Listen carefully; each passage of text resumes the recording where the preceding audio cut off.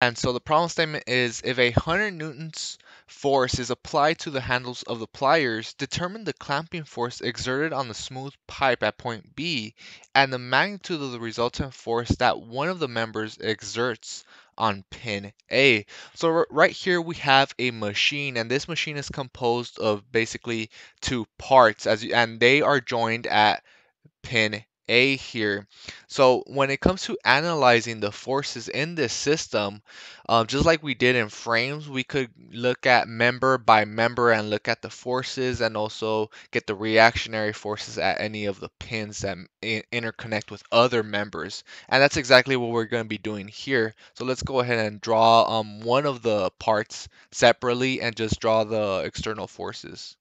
Okay, so I went ahead and drew one of the parts of the pliers, and we have this 100 newtons being applied at this point, and we have pin A here. Now, since these members connect with a pin, that means we have a reaction force. So a pin always has a reactionary force along the x direction as well as along the y direction. So let's go ahead and draw that.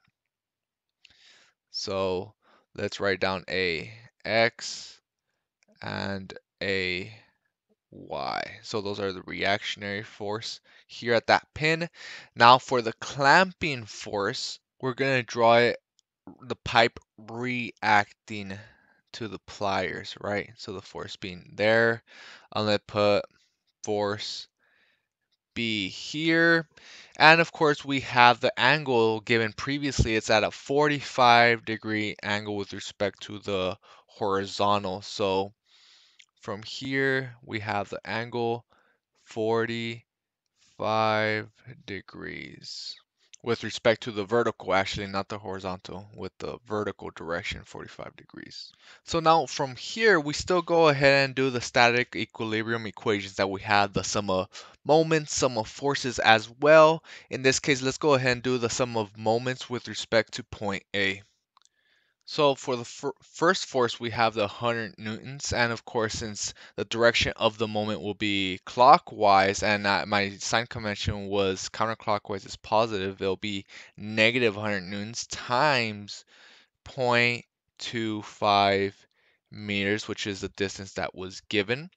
Now for the force B, we see that it's going to cause a counterclockwise moment with respect to point A, so that's going to be positive here plus FB. And what's the distance, the perpendicular distance from that force to the point? Well, it's given as 50 millimeters, which is 0.05 meters equal to 0 because, of course, we're in static equilibrium here. So now, given this, we're able to solve the force here. From here, we're able to solve for that reactionary force at point B, which is basically gives us 500 newtons.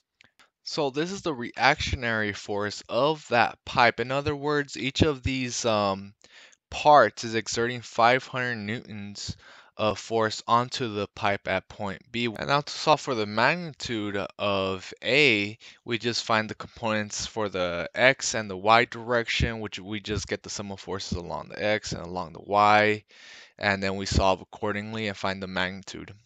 So the sum of forces along the x direction, we have AX and we have FB, but of course we get the sine 45 to get the x component of that force, and we know FB is 500 newtons, so let's go ahead and solve for AX. So AX is 353.5 newtons. Now let's go ahead, the sum of force along the x direction. So for along the y direction, we have the 100 newtons plus AY plus FB cosine 45 to get the y component.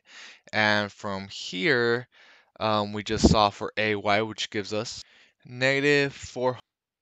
So for AY, we get negative 453.5 newtons, which essentially just means that we assumed it in the wrong direction. Therefore, AY should be downward here, not upward.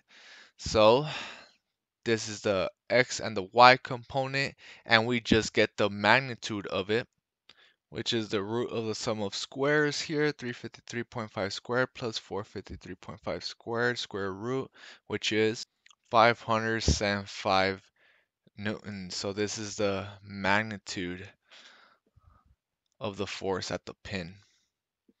And so this is how you solve for machines. When it comes to machines, you may have multiple parts or components that are interconnected, and you could always go ahead and split it up into individual parts and analyze each and every one of them to find the appropriate forces that you're looking for.